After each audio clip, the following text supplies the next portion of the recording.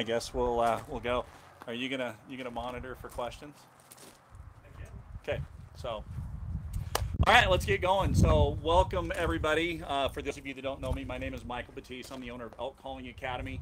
Little backstory on me: I've been in the hunting industry for about 15 years. I have worked with companies such as Primos, Rocky Mountain Hunting Calls. I've been an independent consultant for call companies, and about a year ago, I started Elk Calling Academy, and basically we do lessons, call reviews, gear reviews, tips, tutorials, all that kind of stuff. And basically biggest thing is just trying to shorten the learning curve to help you guys find success faster out in the elk woods. I remember this is going to be my 30th year of archery hunting for elk, and with you guys here tonight, we also are broadcasting live on YouTube. So one thing about my seminars, you notice there's no script, there's no piece of paper, it's this or that. It's just from experience that I've gathered over the 30 years, really to help you guys the best. If you've got questions or this or that, fire away. It's a lot more fun when it's interactive, and we will be taking questions from the YouTube crew as well. So what we're going to kind of do tonight is, tonight we're basically going to focus on more of kind of the calling technique side, and tomorrow morning we're going to be back here at 10 again, and then we're going to take what we talked about tonight and go out in the field and put those into hunting applications. So hopefully we won't have an afternoon thunder boomer that's going to pick our shade up, because we have had that happen one year before. So all right, so those of you that here, who is brand new to elk hunting? Perfect. Okay. So, how about you guys? What's your experience background? I think this will be my 6th year. Okay. For bow hunting, yeah, this will be my 6th, 3rd. I think. For elk hunting, any success out there yet? So, harvests. So hey. But good fun opportunities. So 6th year, the average is 1 every 7. Yep. So, I've been extremely blessed in my 30 years that I've managed to put 26 on the ground, all on public land.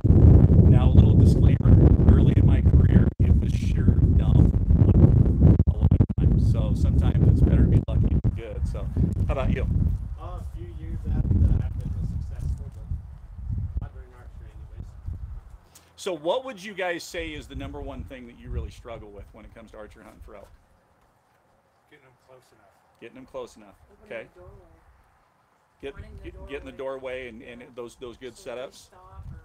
Okay. Okay. It's actually just setting up. Okay. To where they feel comfortable and okay, and then kind of understanding. Anybody struggle with the calling aspect of it? Not anymore. Since we've done 7 lessons together. So, okay. So, diaphragms. How many of you guys can use diaphragm reeds? Okay. Have you guys ever tried diaphragms? Those that have never kind of done it? Okay. Turkey. So you can run a turkey diaphragm? Yeah. Okay. How about you? What's that? Never tried it. Never tried one. Okay. So basically a diaphragm reed, they're all pretty similar. So, you have some sort of frame, which can be lightweight aluminum, it could be a heavier plastic, and they do have different sizes. So they're normally narrow, medium, and wide. So our pallets are different sizes. So it's just like if you normally wear a large shirt, you're not going to go into the store and start pulling shirts off the small rack. It's not going to work. So really, the key thing with diaphragms is, since we all have different size pallets, is usually when you're starting with a diaphragm is to get a few different sizes. So, and there's a lot of different companies out there. And nice thing is you generally want to get one that's narrow, one that's medium, and then one that's wide. But also within those 3, you kind of want to get a raised angle pallet plate, a domed reed, and kind of a modified dome. And what I mean by that is this right here is a domed reed. This is a modified dome. And then the raised angle pallet plate just has a straight plate.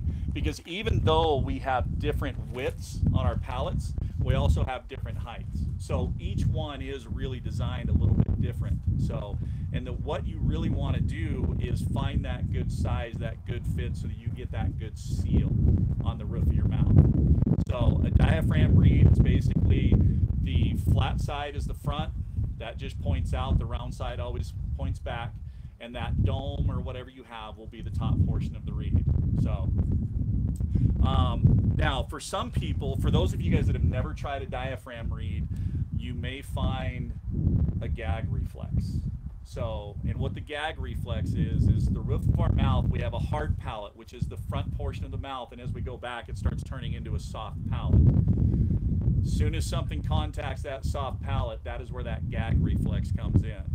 So the nice thing about domed reeds or raised angle palate plates, they're designed to go a little farther forward. I imagine your turkey reeds, you run them pretty far back in your mouth. A little bit, yeah. So, because they're a flat conventional, they have no dome on them. Exactly. So, and honestly, guys that can run turkey diaphragms, their transition over to an elk diaphragm is pretty easy.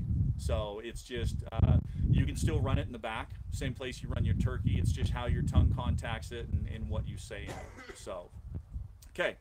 Now, as far as diaphragms go, there's a lot of choices out there. There's singles, there's doubles, there's triples, there's 1.5s. Well, what do those mean? What that refers to is the number of latex, the layers of latex. So a single obviously has 1, a double has 2, and on up. As a beginner, you want to focus more on a single light latex, because the latex also has different thicknesses and different stretches. So if you guys look for a manufacturer, you're reading the package and you see, if you're a beginner and you see single light latex, light stretch, that's what you want, because that means it's going to take very little pressure to operate and you're going to find success a lot faster on it. You know, some great reeds for beginners. This is the Rip It Red from Native by Carlton, is one I recommend a lot of times for beginners. The Mellow Yellow Mama from Rocky Mountain Hunting Calls is another exceptional reed for beginners. The Remedy from Rocky Mountain Hunting Calls is another really good one for beginners. Neil has all of these calls. In fact, you're running shop specials on calls and stuff, aren't you? Outstanding. So there you go, guys. Save a little money to get started on this. Okay, so how do we use a diaphragm? So, like I said, you basically want to put this with the round part back, the tab up. You put it in the mouth and you push it up to the roof of your mouth, just almost like you're flattening out a piece of bubble gum, so that your tongue's laying nice and flat on it. Now, the one thing you will want to do is, a lot of people, when they first start to use a diaphragm, they'll have it sitting way out with the tip of their tongue. The only problem is, tip of our tongue is really, really hard to control. So, and it flutters quite a bit, and that reed can tickle. So what you want to do is you want to take that tongue and actually roll it forward and curve, so the tip of the tongue is right behind your bottom teeth. That allows you to really flatten out that tongue and then flex it up. Our tongue is just like any other muscle. We can train it to flex it.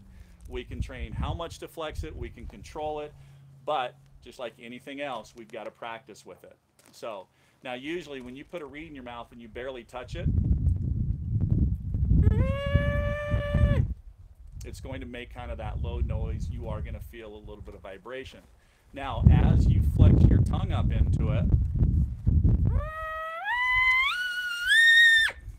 it's just going to stair step right up.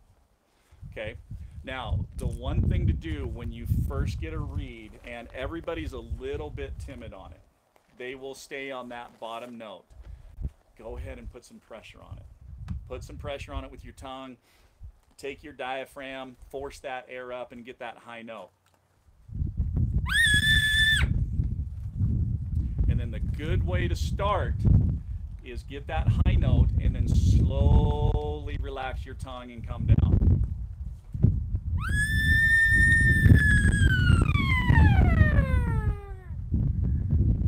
Do that a few times. You'll get used to the control. If you hear a lot of air escaping, maybe you've got to move the reed back a little bit. So just move that reed forward and back in the roof of your mouth until you find that optimum spot. Where I like to run mine, I have the front of the call basically lined up with my premolars, which is that first tooth right behind your canine. I like to run mine back there just because that seems where it works best for me. Also, the thing is you maximize your air control when it's back there. But some people, as soon as they start getting back there, we get that gag reflex we were talking about, so they have to move it forward. Now, once you have that high to low, you start shortening that up.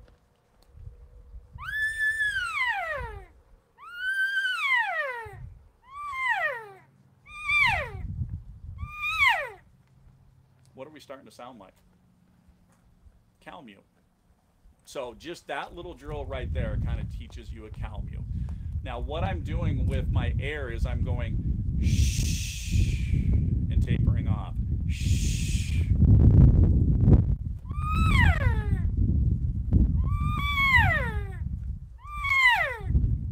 So that's a mew, which is basic everyday communication that elk have. So as they're moving from bedding to feeding or feeding to bedding, you will hear cows and calves doing the mews and the chirps. It's their everyday communication that just says, hey, everything's all right, we're feeling good. Now the chirp portion of it, you're going to do the exact same thing, but now instead of going shh, you're just going to go shh.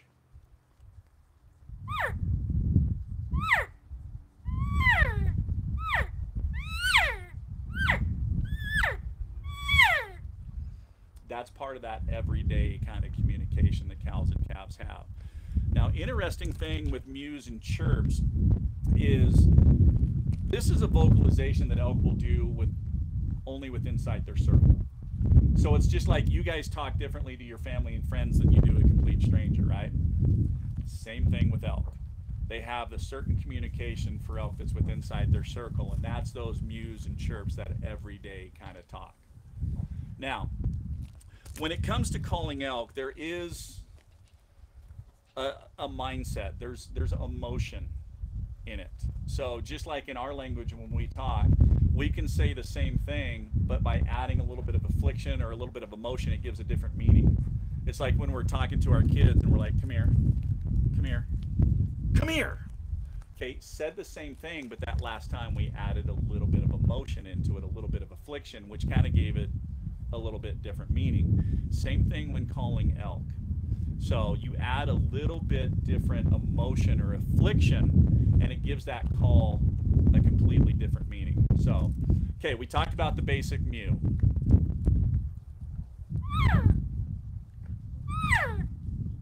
Now, you can take that basic mew and you can focus on one part or another and give it a completely different meaning. For example, if I focus on the high note,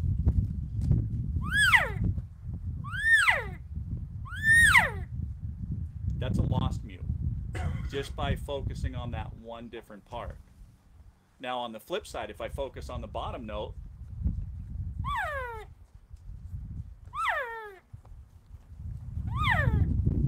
I'm still basically doing that same mew, but now by focusing on the bottom note, now it kind of turns it into an assembly mew, or kind of a cow saying, you know, come to me, let's gather up. So how many of you guys run open reed call calls? I noticed you came in with a couple. So you what? I'm used to them. Okay. So for those of you that can't use diaphragms or want another option, open reed cow calls are an exceptional way to go. I do carry one with me all the time. It's nice because it gives a different pitch, a different tone, a different frequency, a different voice, which allows you to kind of mix things up. But also, if you're on a windy day, open reed cow calls will kind of reach out and cover a little more ground. And you can do the same thing. So your mew, your chirp, lost mew, assembly. So now these are from the heritage line of Native by Carlton. The neat thing about these is I've got two different voices. This is a skinny voice, this is a wide voice, just to kind of show you guys. A little more volume on that wide one. Neat thing about these calls is they actually come in the kit with 5 different speeds. So the heritage line actually gives you guys the ability to get 12 different voices within that call, so you can really tailor it to the sound that you like or what you want to accomplish. Or, you know, maybe you got into an area one day and kind of came close, but you want to come back in the next day with just a little bit different pitch, a little bit different frequency, you can certainly, the nice thing about that kid is just pop that block out, swap the reed, and then you have a completely different voice. So, okay, any questions so far? Interaction's a good thing. So, just from my experience with this, the handhelds, I'm not good with one, but I carry one all the time because you can rescue with it. If you make a poor choice on what to say once with a diaphragm, you can save it by going to a handheld. Change that pitch and tone. You're just changing the tone, and you're saying something different to them in a tone that they like rather than a tone that you maybe did wrong. Mm-hmm. So it's almost mandatory for me to carry one. I don't like to have to drag it out. Every time I blow on one, I'm like, okay, this is either gonna go good or bad. It's just like anything else, guys. You've got to practice with it. You've got to become efficient with it. You got to become comfortable. But here's the deal: there is nothing out there when you're chasing elephants that you absolutely have to be perfect on your tone and execution every single time. And in fact, funny story. A friend of mine from Nashville came out and hunting with us a few years ago. We had taught him how to call a little bit. And he has a TV show, and he had this cameraman and his buddy with him, and they're out hunting, and they were messing around doing something. Oh, he bugled, and they got this response, and they're like, "That's a donkey doing out here in the woods." Well, when we had driven them around and showed them, there was a horse trailer up at the top that there was a few horse trailers at. Well, they were down below that a little ways, and all of a sudden they all started going. And these guys are from Louisiana, so they're not from out here at all. So all of a sudden one of them goes, "Hey, remember the horse trailers are up there." So they all have this image of this donkey tied up to a horse trailer on the side of the road up there, and he's answering back every time they bugle. Well, they're sitting there joking around, messing with that, and then all of a sudden a 5x5 comes trotting around the road, and they're just all standing in the open, can't do anything about it. So they just wave. The bull all of a sudden sees him, turns, and goes off. Well, they get the bright idea, hey, this will be kind of a neat thing to film for our show. So they're telling the story about this, and he cracks off a bugle, and he's like, "Nah, that wasn't very good. Let's do it again." And about the 5th or 6th take, they get an answer, and he turns and goes, "Man, that dude sucks. He is not a good caller at all." So they continue to do these takes about the donkey. They get an answer again, and he goes, "Hey, that guy's getting better, but he's still not very good at all." And again, they're still in the middle of the road. Well, guess what? Second time, a bull stepped up right onto the road, but this time it was about a 350, 360-inch bull. So they learned pretty quick that there is none of that classic, clean, perfect. You will hear some bugles out there that will just make you shake your head. It's happened to me once. I got into a situation once. I would have bet somebody $1,000 and it was somebody with Primo's Terminator. I soon to find out it was a 3x5 raghorn. I was all intent on ruining that guy's day.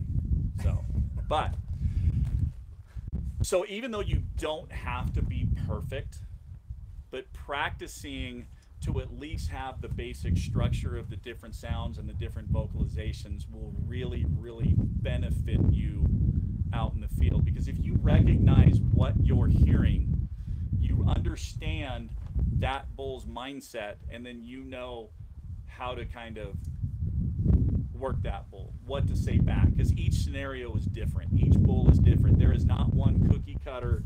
You do this on every single bull, every single setup. It's guaranteed success. I wish it were that easy, but it's not. So now we kind of touched on, you know, the high to low for cow calls in that drill. Now, as far as bugling, what kind of drill that can we do? Just the opposite. Start low with that light contact.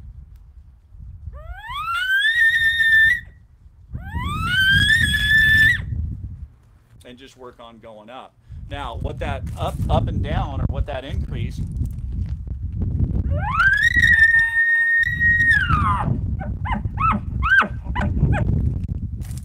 That's basically what you're doing when you're bugle. You're just increasing and flexing your tongue and applying pressure with your diaphragm. Okay. Now, when it comes to, we just said that there's no one perfect way or one cookie cutter way. There's a few different approaches when working with elk and calling elk. You guys can decide which style is best for you. There's an aggressive style, there's cow call only style, and then there's using cow calls to set up bugles. Okay. Let me kind of put each of these into kind of human context or human interaction. That aggressive style is just like a guy walking down a sidewalk challenging every single guy he meets to a fight. Most of the guys that he just walks up and tries to fight are just going to kind of avoid him and walk around and go, what's wrong with this guy? He's got a screw loose. But then again, he may walk around the corner on a street and come up to the guy that's had a really, really bad day. Challenge accepted. That's how it is with elk. The challenge and aggressive style is a very effective style, but you have to cover a lot of ground and find that bull that is in that mindset. Now, once you find that bull that's in the mindset, man, it's exciting. It's a lot of fun. Okay, on the flip side, the cow call only. So my wife and I are in Las Vegas and we're walking down the street, and all of a sudden we're kind of getting to that section of town where there's the ladies of the night. There's a pretty good chance that my wife is just going to grab me by the hand, take me to the opposite side of the street, and start walking the opposite direction. Same thing with cows. Okay, the cows choose the bulls, and once they have that bull selected, they really don't want to share him with anybody else. So if it's not that perfect scenario, you can be sitting there just focusing on cow calls, and those cows are going to be your worst enemy, and they're just going to lead that bull right out the back door. And you're never even going to know that they left because they'll do it quietly. Okay, third way, using cow calls to set up bugles. So best way I can describe this, my wife and I are sitting down at a restaurant, we're eating dinner. A guy walks in the restaurant and he kind of starts saying hi to everybody. He looks over, he says hi, I wave back. He comes over and he sits down at our table and he starts talking to us. We're having a short, nice conversation. All of a sudden he looks at me and he goes, man, your wife is hot. I'm going to be like, yeah, she is. I feel kind of lucky. But then he continues to say that. Well, my aggression level is going to start to rise. The next thing I know, he's completely ignoring me and he's just full on, full court press, hitting on my wife. I'm going to get to the point where I'm going to stand up and say, time out, buddy, let's go outside. This is bull crap. So that's the approach that I take hunting elk. So it's something that I've kind of learned and developed. And like I said, the other options, they're successful and you can be successful at those. Just the nice way about this one is it maximizes your encounter with elk. So when you get a response, you know, you're doing that location bugle and you get a response, you can kind of gauge what type of response it is. And then as you move in and set up, you kind of start going through your sounds. Okay, what kind of response am I getting? You can all of a sudden gather that information and know, are you dealing with a satellite bull that's just out by himself cruising looking for cows? Are you dealing with maybe a little more mature bull that had cows, but he just lost his cows to a more mature bull and now he's really mad at the world? I'm dealing with a herd bull with cows, or maybe I'm dealing with a herd bull with cows with a bunch of satellites around. Because each one you're going to approach differently. You're not going to work them the same way. So, like for example, that young satellite bull, if I got set up on him and he bugled and I just hammered him with that challenge, well, he probably already got his butt kicked a time or two by other bulls. He's going to shut up and go the other way. But by me kind of recognizing what I'm dealing with and tailoring my calling approach to him, the chances of calling him in for an opportunity just went up dramatically. So now, even though we call them in for shot opportunities and they're close enough for an opportunity, these are wild animals. We're dealing, maybe they get us caught in a bad setup sometimes, that there's brush or this or that we don't have a shot. But you know what? I'm sure you guys would be okay if you went out each day and called in 5 or 6 bulls each and every day. Didn't get a shot, but you know, you had them in the bow range. So you guys kind of chuckle, okay? Yeah? Be all right? How many of you understand because there's a method to my madness. Okay. So You have a game? I do. Come on, I got to hold things back for tomorrow too. So, okay. So we touched a little bit on some of the cow sounds. Let's kind of touch on some of the different vocals. So, okay, I called it a location bugle. There, if you go on to other spots online, other YouTube channels or this or that, you'll hear things contact bugle. Okay, you're going to hear a lot of different names out there. In my 30 years, I have yet to have an elk run up to me and say, Michael, this is a location bugle. They haven't given me the name of their calls. It's stuff that we put on that makes it easier to talk about. Okay, so a location bugle is just, it's a nice location. It's a nice, easy bugle. There's no big finish on it. It's basically just reaching out and saying, hey, where's everybody at?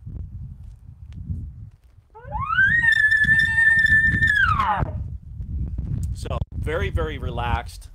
Not a lot to it. When they come off at the end, they don't have a big growl. It just falls off. Kind of like you come over the top of a hill and slowly come down.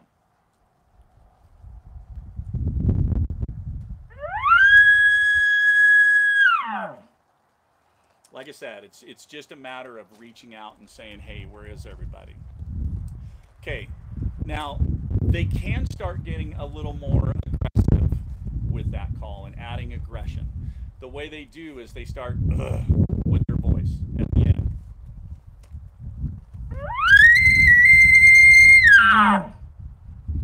So again, didn't get real high, there wasn't a ton of volume, but just by adding that little bit of growl at the end, you add a little bit of aggression at the end of the call, which, you know, you throw out a location bugle, you get a response back with that little heavier growl.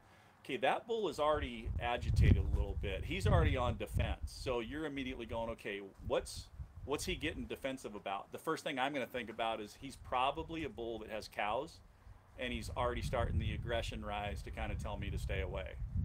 Now, what do we do once we get that locate? We move towards them, checking the wind, covering the ground, getting set up. And when I say set up, you want to be 100 yards or less when you set up. Okay, here's why. So let's say you guys are with your wife or girlfriend or whatever you have. You're at one end of the parking lot. At the other end, there's somebody challenging or threatening you to a fight. At that distance, you have time to get your wife or girlfriend in the car and get her out from that situation, right? Okay, now imagine if that person is 30 yards from you. Do you still have that option to get your wife in the vehicle and get her out? So basically, it's the fight or flight mentality. When they're that close, you've eliminated the flight. There's only one option, and that's the fight. So that's why, now 100 yards, you know, we look at it as a human and we think of a football field, go, man, 100 yards, that is a lot of distance. Not if you've seen how quick a bull can cover 100 yards. That's not that far at all. So, okay. So another bugle we're going to talk about is a lip ball or display or dominance or whatever other name is out there for it. This one's a little tricky. So I'm still going to do the same thing on the reed where I increase tongue pressure, I increase air pressure, but now I'm going to add another element where I'm going to take my lips and I'm going to buzz them. Okay, it sounds something like this.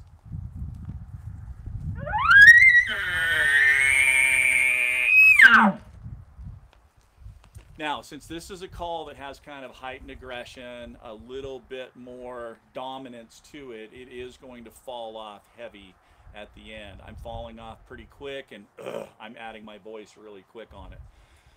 The best way I can describe or, you know, explain to you guys how to learn the lip ball, because really, especially for you guys that have never used a reed before, you're trying to get your brain to do 5 or 6 different things at one time, which can be a little bit overload. So you kind of got to break it down into the different parts. The part one is controlling that reed so that you have the stair step up and you get the bugle. The second part is the puttering of the lips, and it's I wouldn't say easier. I don't know, Terry, would we say easier to learn it without the reed in the mouth? It's still kind of tough. Yeah, it's tough. But even without a reed in your mouth, while you're driving in your truck or this or that, just work on buzzing that center portion of the lips. Then once you can consecutively get that buzzing of the lips, then you go ahead and you add the reed back in.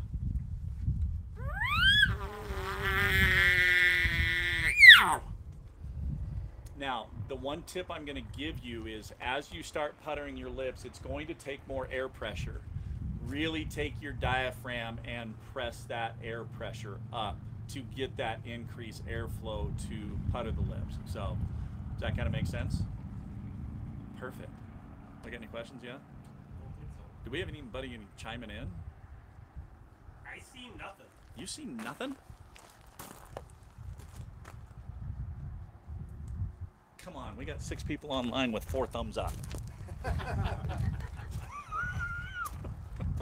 He doesn't know emojis. Yeah. So Modern technology. I know. See how long it took me to set it up. So, okay.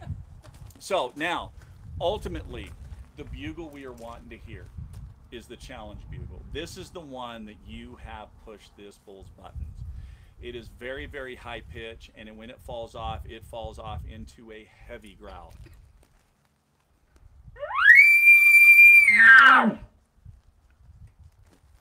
That is ultimately what we're wanting to get him to.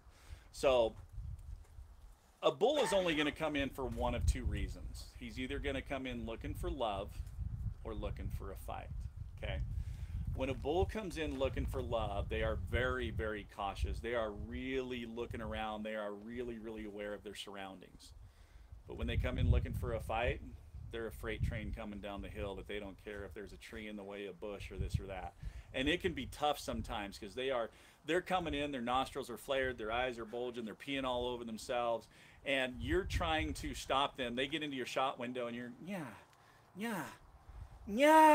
and they're just so ticked off looking for this bull to fight that, man, it's awesome though. It will get your heart pounding. That's ultimately what we try to get them to. And that's, where I talked about my wife and I in the restaurant. That's kind of the approach that we take. Tomorrow, we're going to go more detail into exactly the routine that I use to accomplish that. So you guys definitely want to come back tomorrow if you can, because that's really the nuts and bolts of everything right there on how to use this out in the field. So I know, Neil, you've got shop specials on calls, Mountain House, Grizzly Coolers. We'll do broadheads tomorrow. We'll do a broadhead test tomorrow. And there'll be broadhead specials to go along with that. We've got some in-store bow specials. Okay. Should have told you that. Dead downwind. You got the 6-piece packages. So now's a great time, guys. So with Elk Calling Academy, we have a YouTube channel that on every Wednesday night I do a Wapiti Wednesday Q&A, and I do it live, and it's to answer questions. And this past Wednesday we talked about a checklist that you should be going through right now at this time of year to have everything ready. And food was one of the things. You should already have that ready. We've got a pretty impressive stock of Mountain House in there. I don't know what you guys do for food in your camp. We do a lot of dehydrated meals just because, we leave camp in the dark, we come back in the dark. We want something quick, simple. So a little jet boil that water. Dinner's cooking while we're changing out of our camo. How many of you have had them? Well, no. They're not bad. All those are pretty. Depends. Depends on the flavor. Yeah, the different ones are better. Yes. There's unedible. yes. MREs are unedible. I was just gonna go there. Hell no. So that's Mountain House and MREs that's not even the same category. aren't even close. I hate them for 30 years. I'm gonna read them again. Yeah. Okay, as far as calling techniques, what kind of questions do you guys have? I mean, what were you looking to get tonight? I have a question. I'm sorry. Go ahead. Rock, paper, scissors. On the open call like that, Uh-huh. the loose call, do you have to move your lip up towards the middle of the higher pitch? I know some of them out there you gotta do on the end, in the middle. so most of the open reeds are the same as way the shelf is built. Okay, so they all have flat and they just kind of taper off. They have the sound channel in the middle. Okay, so it's the same setup for all of them. What she's talking about that is if you go in the middle right here, you're going to kind of get a lower tone. As you get out towards the tip, you're going to get a higher tone. Okay. Now notice the whole time when I was talking about cow sounds, I didn't say cow mew or calf mew or anything like that, because a mew is the same. If it's lower pitched, it's a cow. If you have a higher pitch to it, it's a calf. So you can mix that up while you're calling low and high, kind of get that good mixture of cows and calves. Okay, open reed cow calls, the one drawback that they have a lot of times is that the reed will stick to the shelf. It gets moisture buildup, it gets condensation. There's not a lot that you can do with that, except you can take a paper towel, spray it with Pam cooking spray, lightly run that between the reed and the shelf, and that will help it. I'm not going to say eliminate the sticking, it's still going to stick some, but that is one thing that Native actually did that's kind of cool on their heritage line, is this is a textured soundboard. So it has dimples on it, so you don't have that flat surface for that reed to come against. So that's what's kind of neat about this. You have the textured board, the 5 different voices with the O-ring or without, so really you can do 12 different combinations, you know, on that line. So, okay, that answer your question on the open reed? Yeah. Okay. So when do you know to do the assembly call? So come back tomorrow and we'll talk about it. So no, so the assembly mew, you know, like I said, that's just okay. So the lost mew we're going to use when we're locating. Okay, and we'll get into this deeper kind of tomorrow morning.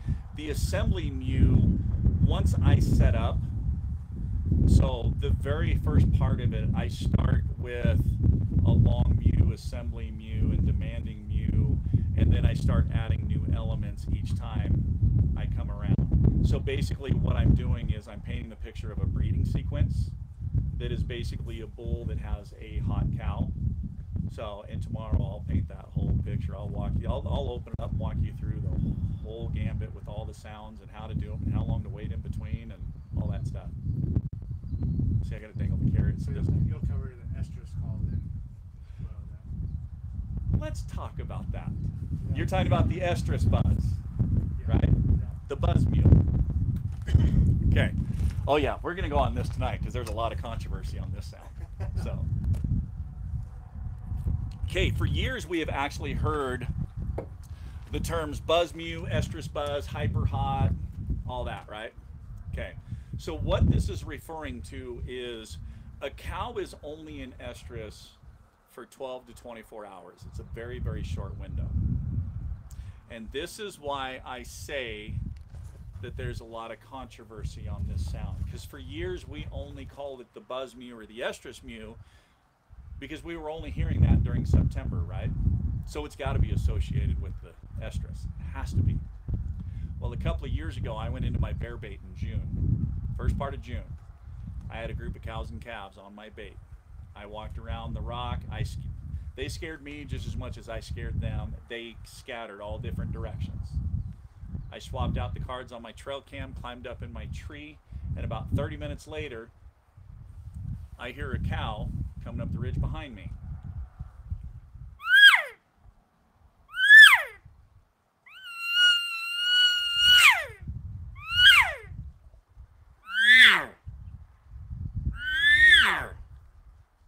She's doing the buzz mew. Highly doubt she's in estrus on June 1st. So I really started to think and started to go back and watch a lot of videos. And one video in particular, we were in Colorado and we got into a group of elk and we could tell that there was a hot cow. Because a cow won't make any noise when she comes into estrus. Okay, she's going to release pheromones in the air. That bull's constantly going around scent check in the air. That's how he knows when a cow comes into estrus.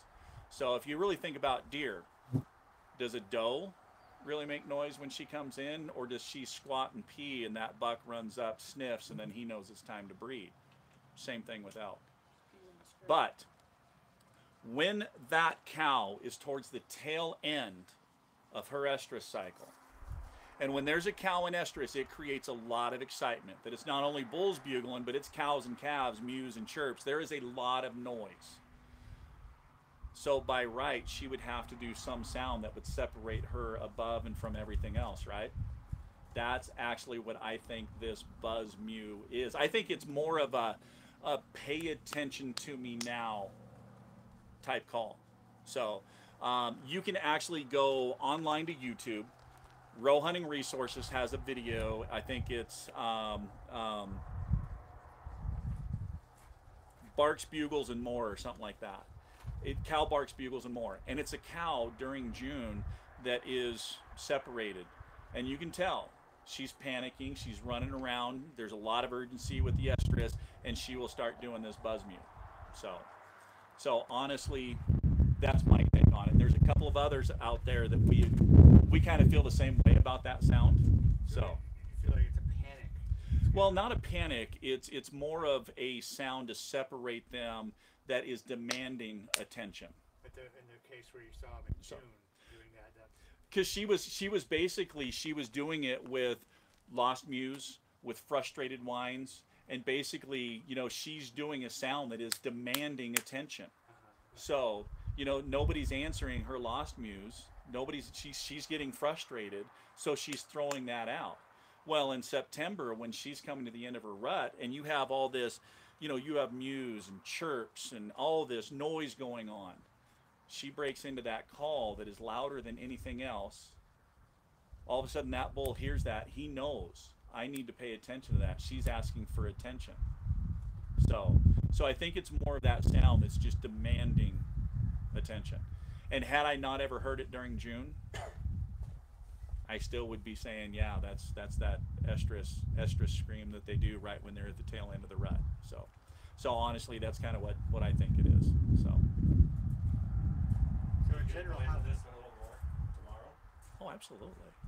So because there's other theories that go along with that. There's theories for a lot of things.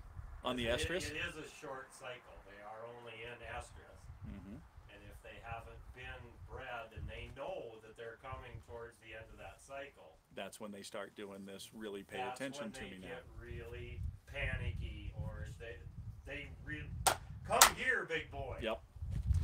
Now, the thing is, you know, we touched on that 12 to 24 hour on their cycle. If they're not bred, they will actually come back into cycle again roughly 14 to 21 days later. And depending on the cow, they can have up to 3 cycles throughout the year. So, you know, the autumn equinox is what really triggers the rut. That is the equal amount of daylight and darkness that hits the cow's eyes. That's what triggers the rut. This year it falls on September 22nd. Okay, most cows are bred within a 7 to 10 day window of that autumn equinox. Now, where exactly that autumn equinox falls within that 7 to 10 days varies year to year. The autumn equinox could be the end of it, it could be in the middle of it, it could be the start of it, but it varies. Well, what factors could cause that to shift or adjust? The upcoming winter. So because of the gestational period of the calves, those cows know that they can feel it. They know if there's a bad winter coming, so they will push their rut later so that they have time to drop the calves. When springtime is broke, there's the flush grasses, the plush new grasses that are growing. There's a lot of nutrients. They need that for producing milk. Now on the flip side, if they feel it's going to be a mild winter, you may see that rut shift a little earlier, because then they're going to drop the calves earlier in spring, which just gives those calves more time to grow and get bigger for that next winter coming up. So usually, how do I pick what's the best week to hunt? Yeah, we'll go ahead and hit on this tonight. First thing I do is I pull up on Google, and I'll pull up the autumn equinox. I want to know when that's hitting. Second thing I'm going to pull up is the moon phase, because I want to know what the moon is doing around the autumn equinox. And then thirdly, I will do a Google search for winter prediction 2018-2019, just to see what it's going to do. So this year we have autumn equinox on September 22nd. We have an increasing moon leading up to that with a full moon on the 25th. And the winter prediction is western Idaho is a normal year, eastern Idaho is an extremely above normal year, and same thing with here a little bit into western Wyoming. So, how accurate is it? How many of you have ever used the moon phases? That lunar thing. I would have never. A whitetail guy. I've seen some things in the last 3 years that I'm a believer. I went out and bought GPS and follow that moon phase pretty religiously. And we'll talk more about how those kind of affect, you know, the different activities throughout the year. So, did you have another question to leap off of that? So is the full moon when it's the best, or is it? That is personal preference. Okay. The full moon, they are definitely more active at night with the full moon. But you got to understand that just because it's a full moon doesn't mean that they are running around nonstop all night long. They are running around more, but they will still bed down a little bit and then get back up. Now, during a full moon, because they've done more activity than normal at night because it's brighter, they will go to bed sooner. And they'll stay in bed and come out later in the evening. But what do you think happens during that midday time? They get restless, they get up, the bull's coming out and check them. And unfortunately, a lot of people, and I've heard this for years, as soon as they hear full moon, they're like, great, it's only going to be good the first hour of light and the last hour of light, so we might as well just go out and do a half-hearted hunt and then go back to camp and play cards until it's time to go out for the last hour. Me, I'm like, perfect, good, go for it. Have fun. Good luck on your poker. I'm staying out here. I leave camp in the dark, I come back in the dark. And the nice thing is, yeah, they go to bed early. Well, you can work the fringes of those bedding areas and be far enough away that your scent is fine, but that midday time, you are right there that as soon as that bull gets up and starts checking cows, because I mean, it's not like they go into a bedding area and they all lay down in an area this big. No, they could be spread out 60, 70 yards, and that bull's just cruising, checking all those cows. So especially around that time where it's autumn equinox, where majority of the cows come into estrus, he's going to be up and checking them a lot more. Because remember, the cows don't make sound. He's checking them in. So if you're close by, you can take advantage of that midday time. So again, it's personal preference on the full moon. I don't mind full moon They time. have certain bedding areas like 1, 2, or 3. If one gets pressured, they'll go to 2. They will. Just like whitetails do. They always So have it's the same backup concept, areas. Almost in the same concept of Yep. that. And that's why, you know, I don't like to hunt bedding areas. I'll hunt the fringes. I learned a while ago that if you keep the elk in your area in their normal pattern as much as you can, they're still going to be there day after day after day. But if you go in and you bust them out of the bedding area, the chances of them coming back into that bedding area, they may not even be back at all that season. They may not come back to that until the following year. So now, if it's towards the tail end of the season and I've only got a couple of days left, what's it going to hurt if I go in there and hit that? But most of the time, first part of season, mid-season, I just hunt the fringes of bedding areas. So, any other questions? Do we got anything online? That's a quiet 9 and group. 5. 9 and 5. Any thumbs down yet? Oh, here's one. So with the GPS, are you using like on my GPS? It shows the best times, the good times of the day. I mean, what's your opinion on that? Because I'm always like, it tells the best. It's 8:30 in the morning till 11 o'clock. It's like, really? You know, I don't know, because I've seen it's where it's supposed to be an excellent day. Yeah. And I've had horrible activity. Yeah. And I've seen poor days that were some of the best I've ever had. Yeah. So That's been my experience. I'm like, I don't know if it was just, yeah. Okay, come and show me your technology, because there was a question, then it disappeared. Great info.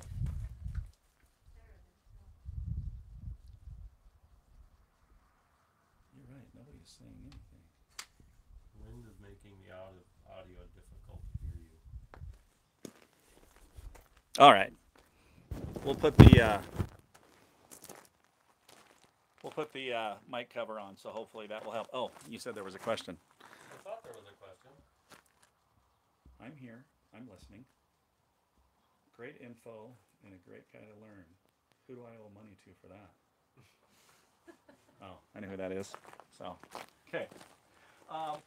Yeah. I mean that whole major minor deal. I've never really put much emphasis on it. So,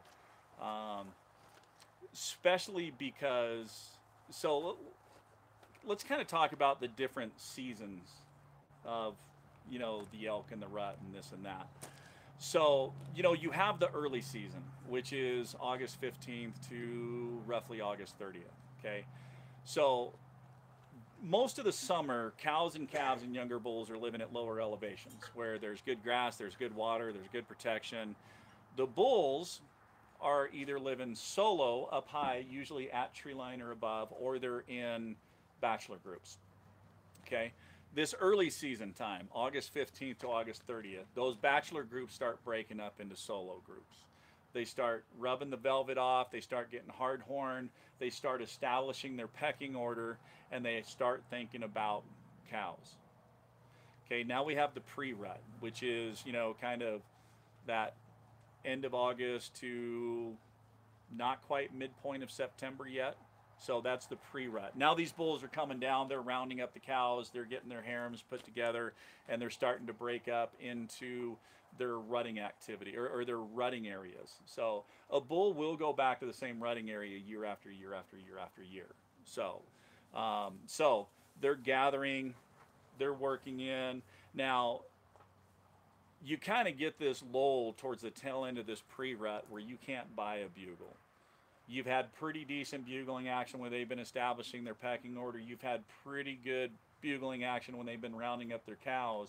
But now you get a few days in there where, like I said, you can't buy a bugle. Anybody know why? They're all waiting for a cow to come in cycle. So they've done everything to gather their herds. They got all their cows. Now they're basically just feeding, waiting, because they know as soon as the cows start coming into estrus and cycle, it's going to be a lot of energy. It's a lot of energy checking all those cows. It's a lot of energy breeding them. It's a lot of energy protecting those cows from other bulls trying to come in and take them. Okay, after that pre-rut, now we get into the peak rut, which is when cows start coming into estrus. Usually middle of September through the end of September. There's good bugling action. Now, the funny thing is with this, and I hear this all the time, see if you guys that have been out there hunting, you go into an area one day and bulls are just screaming. And you're like, God, this place is hot. You come back in the next day and it's absolutely quiet. Again, why? So that your 12 to 48 hours is expired? Because the day before you went in there was a hot cow. Then you come back the next day, there's not a hot cow anymore. So excitement level will go up and down as well. Just so, like I said, because those bulls, they're scent checking, that creates a lot of excitement. And so tomorrow when we get in the breeding sequence, what we're kind of doing with that breeding sequence is we're basically fooling those elk around us that we're a bull that has a hot cow. And we're trying to create that breeding sequence, that excitement, that environment. So, okay, after the peak rut, we have the post rut, which is, October 1st, October 15th. That's when you get a few cows kind of still coming into cycle. And that's why you'll hear rifle hunters sometime middle of October that are like, oh man, the bulls were screaming their heads off in a canyon. We had a great day. Well, it's because you had some cows that didn't get bred the first time. I mean, bulls are pretty efficient. They normally get it done the first time around. But there's still some that fall through the cracks and then they come in middle of October. Okay, then you have the late season, which is from mid-October on through. And at this time, the cows and younger bulls are kind of staging, getting ready to start migrating to their winter grounds. The bulls are now gathering back up into their bachelor groups and heading back up too. So it's almost a complete opposite. The pre-rut or the early season and late season are almost identical, but just pure opposite, if that makes sense. So early season, they were in a group and disbanding. Late season, they're solo and gathering back up. So bulls will go up to the high country and they'll spend all winter up at the high country. So they don't necessarily always migrate. As long as they have enough cover and they have enough feed and they have a place to water in a small little area, they'll stay up in the high country all winter long. How do you identify a rutting area? So a rutting area, you know, if you've got an area with a lot of wallows, a lot of rubs, so, and I'm not talking rubs that are in a rub line. So what I'm talking about, and you know this from whitetails, you have a rub line. So when a bull is traveling from bedding to feeding, you can stand there and you can look down the trail and you can see where he's hitting certain trees on the way down. That is telling me that's a transitional route. Because if it's a bedding area, you will have a wallow and you can do a 360-degree turn and there's trees in this circle all tore up around this wallow. They call that territorial. That's an area he's hanging out. Territorial? When they rub, they're putting scent on the tree. So it's territorial. Like So, absolutely. So yeah, rubs and wallows. So, and tomorrow we'll kind of talk about scouting and what I look for scouting. I mean, guys, I could sit here and we could stay here for several hours and throw all kinds of useless information at you. But we got to save some for tomorrow. What time is it? It's 7? Okay. So, what other questions?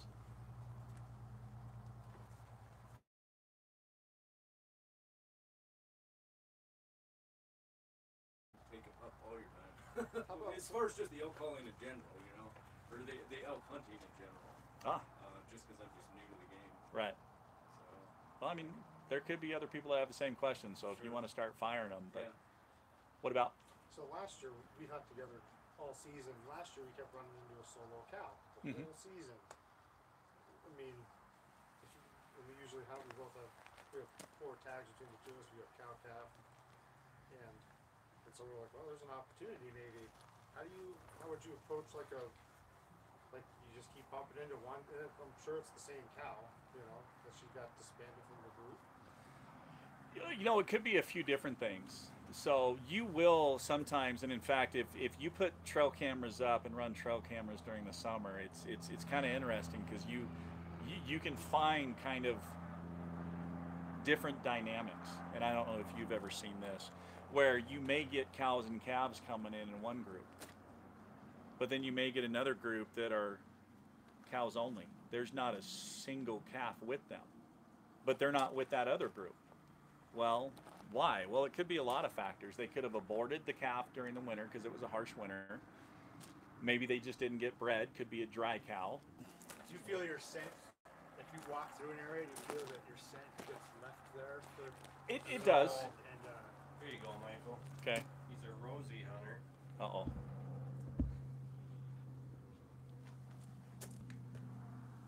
Okay. So this might not apply, but how do you determine what or where a bedding area is? What or where a bedding area is. So usually you will know it's a bedding area because you will have some really, really churned up dirt. It'll be really powdery and you will see beds. So usually it's going to be in darker timber, and usually there are a major trail coming into it that's churned up and a major trail leaving from it. So you have your entrance and your exit to the bedroom. Now, how big is that bedding area? It can vary. It could be a 10 by 10, or I mean, it could be an 80 by 80, depending on the size of the herd. You will also know it's a bedding area because it will have that very strong musky elk smell to it because they spend a lot of time in there. So if you walk in, you find churned up dirt, strong smell, and you see the body impressions of elk laying down, that's the bedding area. So, okay, get back to dropping scent. So, yeah, I do think you leave a little bit of scent every time you go in. And in fact, I've seen bulls, you know, come across a trail that we had walked in on and drop their head immediately and start sniffing the boot prints. When are you going to cover the racking movement? Is that tomorrow's deal? The racking movement. Raking. Oh, raking? That's what it means. Yeah, I'm just reading the words on the screen. Oh. Yeah, tomorrow the raking will all be part of the setup with that breeding sequence. No. So, Now he changed it. oh, raking? Raking. Okay. So, So how do you feel about wolves? If So. you have quite a bit of predators in the area. Will elk sound off? hold that thought. Let me finish this one real quick. Okay. How rude. I know I asked you guys to ask questions and then she does and I got to cut her off. So, no, but trail cameras can be really, really effective. But here's the deal. I run trail cameras even in an area that I've hunted for 20 years because I want to know that they're still in the same pattern. But the thing is I only go in and I check that camera every 3 weeks or every 4 weeks. I'm not in there every single week. And the other thing is I don't go in with my laptop or card reader and pull the SD card and I don't sit right there and do it. I've got all the information I need and I don't want them hanging out there with an increased number of people that could stumble across them during, hunting season and mess with them. So I have enough bears that mess with one of my cameras. I don't need people messing with it too. So, all right, wolves. So since the introduction of wolves, I have definitely seen a change within bulls and the way they call and the way they rut. So the days of old of, elk coming out and coming to the point on a ridge and ringing a canyon with a bugle is done. We won't see it. Thing I have seen is instead of breeding and doing a lot of this activity out in the wide open like they used to, they're now doing it in the thicker timber. I've also noticed too that they have kind of turned down the volume a little bit on some of their bugling, because the thing you got to understand is in heavy timber it knocks that sound down. It's not going to travel as far. So they get in heavy timber, they're not as loud, the heavy timber. So you might have to be, in some areas, you might have to be within 100, 150 yards before you can hear some of these guys bugle if it's really, really thick. So now to kind of add on that, if I get into an area and I hear wolves, I don't necessarily leave the area, because if wolves are in the area, it means elk are in the area. So now the elk may, we are now with enough generations of elk growing up with wolves that they have learned how to do. It's not the same elk we had in the 90s when wolves were first introduced. So they definitely know how to evade and change and kind of coexist a little bit. But there still is that predator to prey dynamics that. But you don't hear a lot of bugling. Have you been in that situation? No, I've actually heard it where I have been working a bull, and as soon as a wolf starts howling. So, but I've also seen those elk go really quiet, slip out the bottom side, up over the ridge, down back the other side, and start bugling again. In fact, last year, the area we hunted, new area, we did a pretty good loop the first day, and the higher up the mountain we got, the less deer and elk tracks that we saw.